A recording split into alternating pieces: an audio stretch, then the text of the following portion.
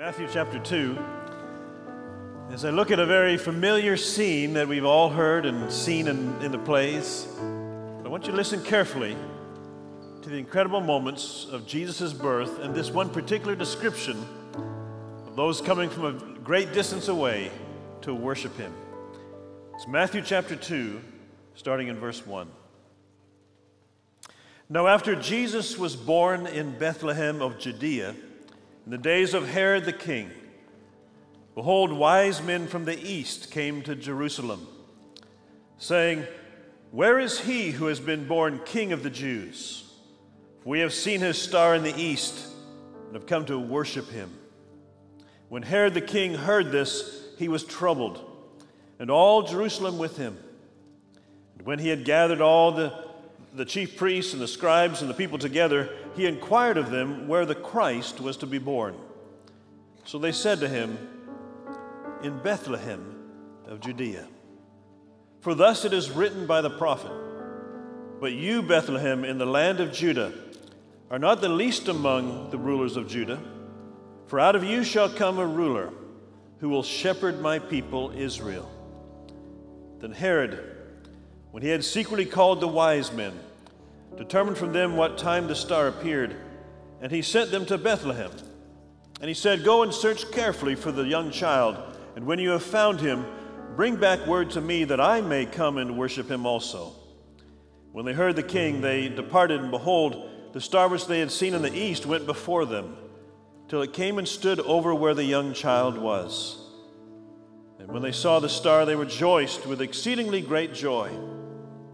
When they had come into the house, they saw the young child with Mary, his mother, and fell down and worshipped him. And when they had opened their treasures, they presented gifts to him, gold, frankincense, and myrrh. Then, being divinely warned in a dream that they should not return to Herod, they departed for their own country another way. God created you that you might know him. He designed you specifically, and he fashioned your life in such a way that you might know him, and that upon knowing him, that you might fall in love with him and have a love relationship that will last forever and ever and ever. That's why he created you with a soul that is eternal. That's why he placed within you a desire to find him. And he reveals himself to those who diligently seek him, those who respond to that innate desire to find God. The question is, do you want to know him? He's already demonstrated that he loves you enough to send his son. He would be born, he would die, he'd be resurrected to new life, that you might know him. But the question is, do you want to know God? There was a single mom named Ronnie. When I first got to know her, she was a successful businesswoman, but her family had all fallen apart. She was in a bad place. And as I got to know her, she knew absolutely nothing about God. She had never been in church in her life. But you could tell that she desperately wanted to know that if there is a God, can I know him? Well, she had been invited to our church. She had come to a few Bible studies, but everything just seemed so new, and she never heard this stuff in her life. And she's trying to figure out in her mind, do I really believe this? Is there really a God, and can I know him? Well, she often traveled for work, and one particular Monday morning, she was getting up very, very early to go on a trip. And as she was getting ready, she remembered that the very day before, she was in our church, that I had preached on prayer. And I had challenged people to make time for prayer and to call out to God. And so again, she had never prayed in her entire life. But somehow she was gripped that morning as she got up early in the day to give it a try. And I want to read for you in her own words what she said about the very first prayer that she ever made in her entire life. She said, "So there I am in the shower, trying to pray for the very first time. Wow, did I feel silly. I apologized to God for not knowing what to say. But I asked him to look out for my family and my friends, but I also asked him to prove to me that he actually does exist. She says, wow, what a request. I thought, you must be on something pretty strong to think that you're worthy of God showing you that he exists. So I finished my prayer. I got out of the shower, and while I was brushing my teeth, the phone started ringing. That was strange. I went to the phone and I looked at the number. It was a lady from our church named Susan, and I couldn't answer because my mouth was full of toothpaste, so I let it go to the voicemail and I continued. Then the phone rang again, and it was Susan again. Well, I figured that it must be important if she is calling me at 5 o'clock in the morning, twice. She realized it must be important, so she said I spit out the toothpaste. I answered it, and Susan was electric. She apologized for calling me so early, but she knew that I was leaving and she needed to talk to me before I left. And so she says, okay, I'm thinking in my mind, what's going on? And then she told me that God had woken her up to pray for me. She said that God wanted her to call me and tell me that he loves me. My heart fell into my stomach. There wasn't a spot in my body that didn't have goosebumps. She said that she hesitated to call because it was so early, but was compelled to call anyway. I'm so glad she did. God answered my prayer. Little old me, my prayer. God does love me. God is looking out for me. And the last word she said was, wow. Listen, to those who really want to know God, he has a way of making himself known. In fact, God is doing it all around the world. No matter what culture, no matter what language, God is making himself known. A Christian in Iraq told a testimony of finding Christ. He said, it was a dream. I was trembling in the dark when I looked and I saw a man in the distance standing at a door filled with light. It was Jesus, and I knew I had to get to him. But as I started toward him, ferocious lions were on either side of the path. They jumped at me and they clawed at me. They gnashed their teeth trying to destroy me. But Jesus called to me. He told me to focus my eyes on him and keep walking. And as I walked toward Jesus, the lions parted, and I went straight to him. He said, I awoke from the dream, and I knew Jesus was real. And so the next day I found a Christian, heard the gospel, and gave my life to Jesus. And now I must tell my Muslim brothers that Jesus can save them too. I've heard stories like that all over the place, of unique ways in which God is making himself known in the scriptures and bringing them to Christ. I'm here to tell you that believers around the world are celebrating the Christmas story all over the place. Well, we're in a sermon series called Christmas, the Story of Salvation. We've already looked at the virgin birth and why it had to be. We've looked at the name of Jesus and his power to save. And this morning I want to look at the Christmas story and how we respond when God makes himself known. That God, through the prophets, foretold of the coming Christ 700 years before the event. That God, through the angel, made himself known to Mary. He made himself known to Joseph. He made himself known to the shepherds in the field. And today we're going to look at men who make it into every Christmas program, the wise men from the East. Well, the sermon today is called Salvation Has a Condition. It's Lordship. And we read earlier in this service, Matthew chapter 2, verses 1 through 12, that fascinating story that gives great hope to all people no matter where they're from. And as God makes himself known, it seems like people throughout time have had various responses when they came to know who he was. Some respond enthusiastically, Christ has come. And others resist and turn him away. Well, that's true then, and it's true today. Well, the first thing I want you to see is that Jesus was met with worship.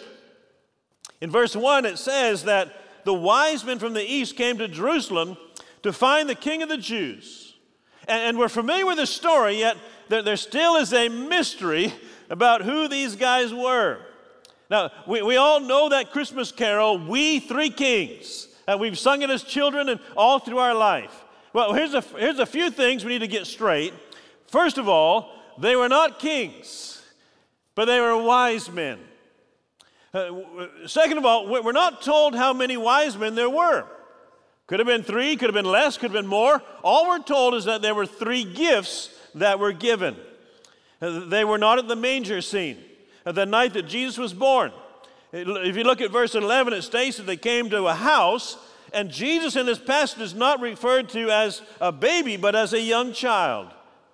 And finally, we don't know where they're from, just that they were from another country somewhere in the east. Now we've said that they were not kings, but we're quite certain that they had a great influence over the kings, that they studied the stars and other ancient means of wisdom. They were scholarly, they were learned men that were highly respected, who gave guidance and counsel to those in authority. And isn't it interesting that the men who studied the stars were given a sign of what? A star. It's fascinating that the things that we're focused on and capture our minds, God uses to get our attention. That God spoke to them through something that they loved and that they studied. And I love the fact that God knew what would get their attention. Now hear this carefully. God loves us enough to meet us where we are and to speak to us in our own language. He knows how to communicate. Like any good speaker, he knows his audience. He knows how to connect. He knows how to get our attention. He knew how to get the attention of the wise men from the east as they were studying the stars. He gave them a star that would lead them to the Christ child. And what is true then is true today. I believe that God will communicate with this generation in a way that they can understand. And guess what? We've got to do the same thing.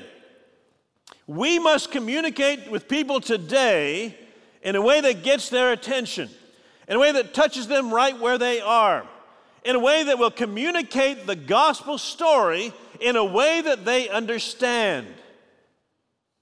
And while we still have many questions about these men, there's some things we do know. They traveled a long way to come find Jesus. We know that when they saw the child, when they saw Jesus, God confirmed in their heart that this was indeed the King of the Jews.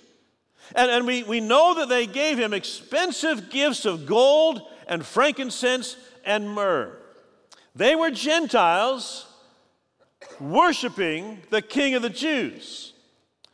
Because Jesus was not born for just the King of the Jews.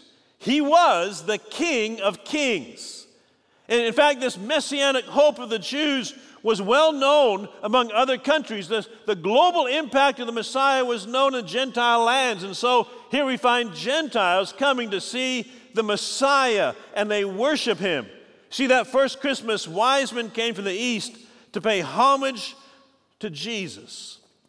But second, Jesus was also met with hostility. Some came and worshiped him, but others weren't quite so happy with his coming, and they were hostile toward Christ. In verse 2, the wise men came to Jerusalem, and they're looking for the King of the Jews that they might worship him. And there they found King Herod, and he was not so happy to hear about another king's birth.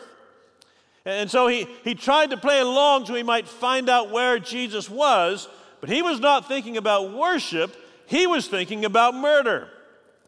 In verse 3 it says, when Herod the king heard this, he was troubled, and all Jerusalem with him. That little statement is kind of significant. You see, the people had learned that when Herod was troubled, everybody needs to be afraid. Somebody's going to die.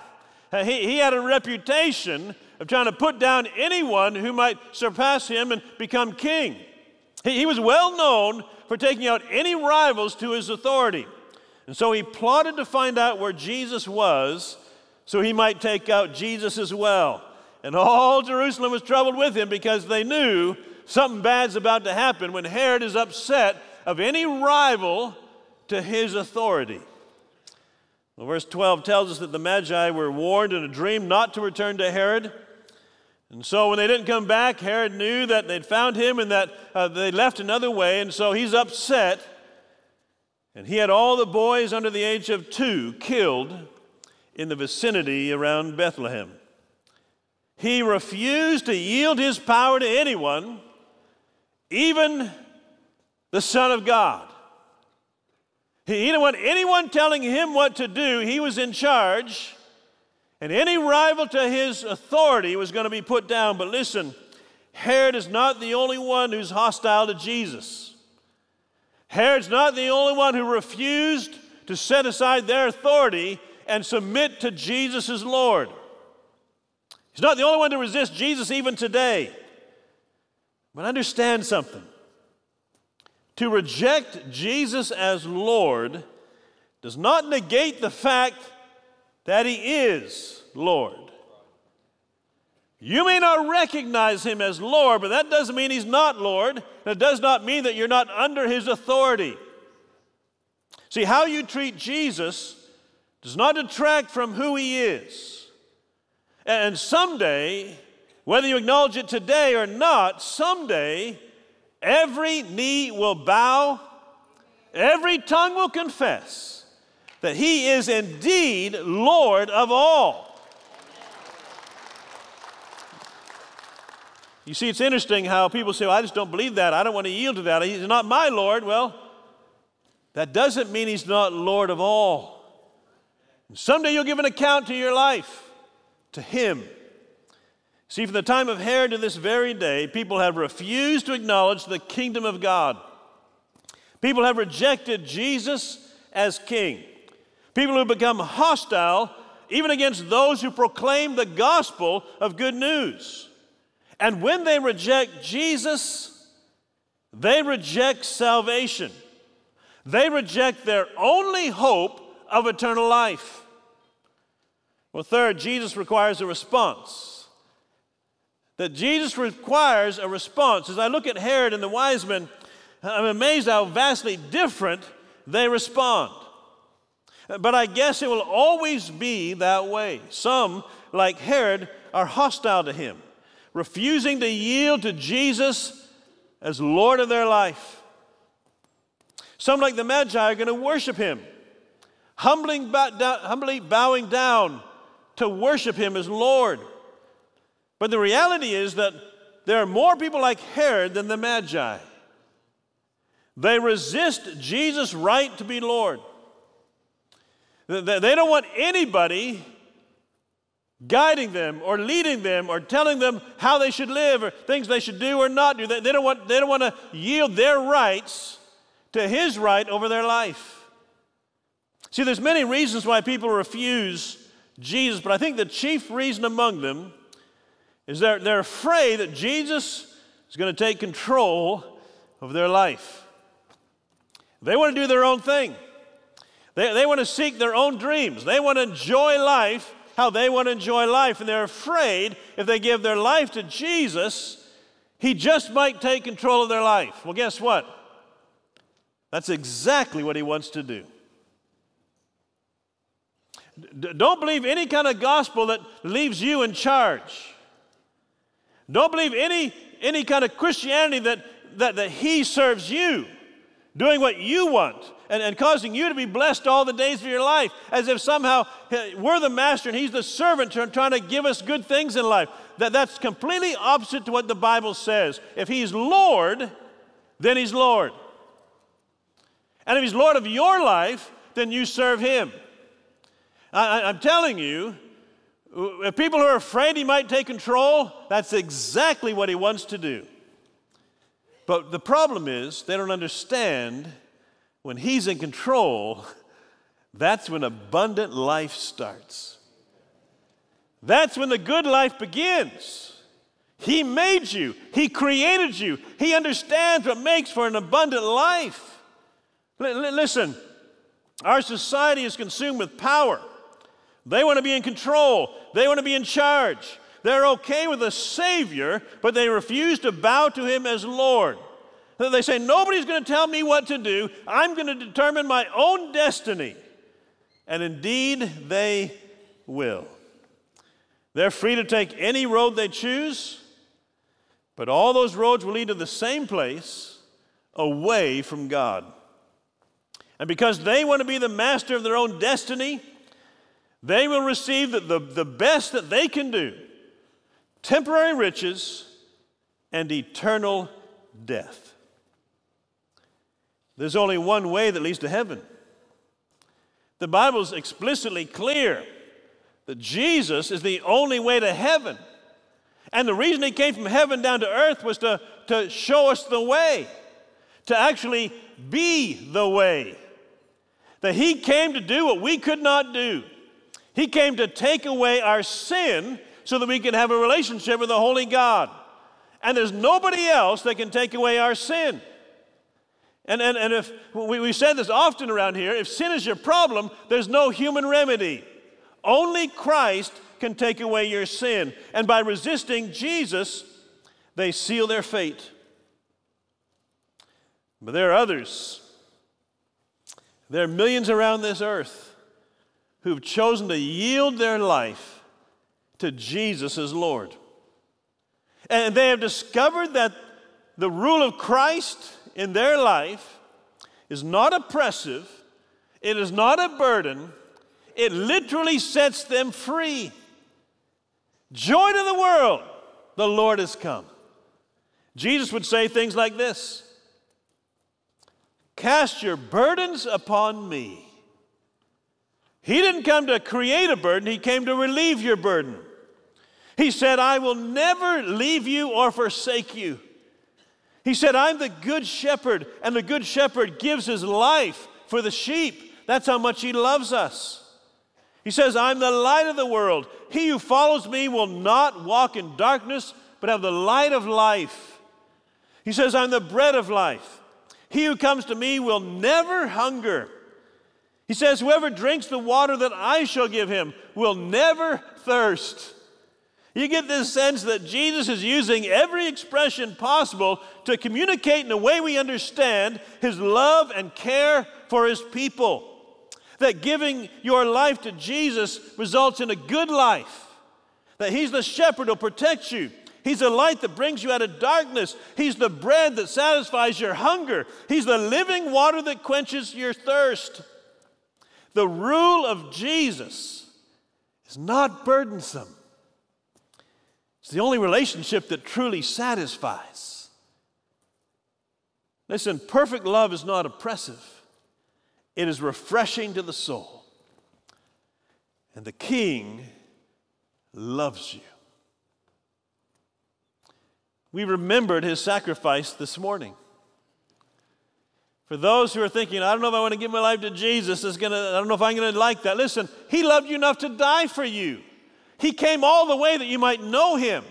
He promised, I've come to give you life and life more abundantly. That I'm the resurrection and the life. He who believes in me will never die, but live forever. Why would you hesitate to yield to him? Because the only other option, as the old rock and roll song said, you got to serve somebody. Either Jesus or Satan. Who are you going to serve? He says, come to me. And even when we don't always understand his ways are always best. You see, in the story, when I see the wise men from the east, I'm reminded that the gospel is not reserved for some particular people, but it's for all people, Jews and Gentiles alike. That no matter who you are, no matter where you've come from, no matter how great your sin is, the King has come for you. Well, it's interesting to look how people in the past have responded to the birth of Christ. But the important question today is this: who's the king of your life? Who have you yielded your life to? What's your response to Jesus? This morning, are you like the Magi, the wise men from the east? Do you worship Jesus as Lord of your life? Are you like Herod? Are you resisting? Are you not ready to yield your life to Him as Lord? You want to go to heaven when you die. You want a Savior. You're not sure about this Lordship. Listen, you don't get one without the other. Are you ready to yield your life to Him? See, God's made Himself known. Now you must respond. Salvation has a condition. It's Lordship. Abundant life is on the other side of obedience. For if He is your Lord, He will save you from your sin. Can you bow your heads for a moment?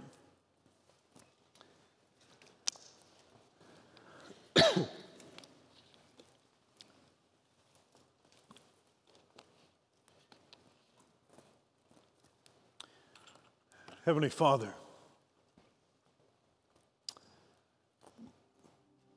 your word reveals your glory. Your word has shown us who you are.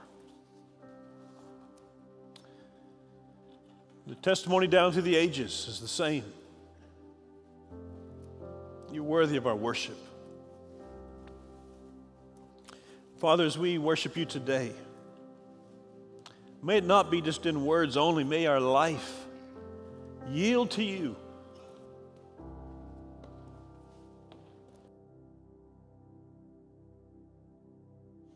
Father, if there's anyone in this room today, anyone who's watching online today, who has not yet yielded to you, then no matter what they say, you're not the Lord. No matter what they say, you're not their Savior. And Father, we tend to look at ourselves and we don't feel like we're that bad. We look at ourselves and we think the sin in our life is not that bad. But we're reminded today, as we remember the Lord's Supper, that our sin was bad enough that Jesus had to leave heaven to come to earth and die upon a cruel cross because of our sin. And unless we come to Him, we remain in our sin. Unless we come to Him, we remain separated from a holy God. But if we repent, if we choose Christ as Lord, everything changes. Father, we yield to you today. And we ask this in Jesus' name. Amen.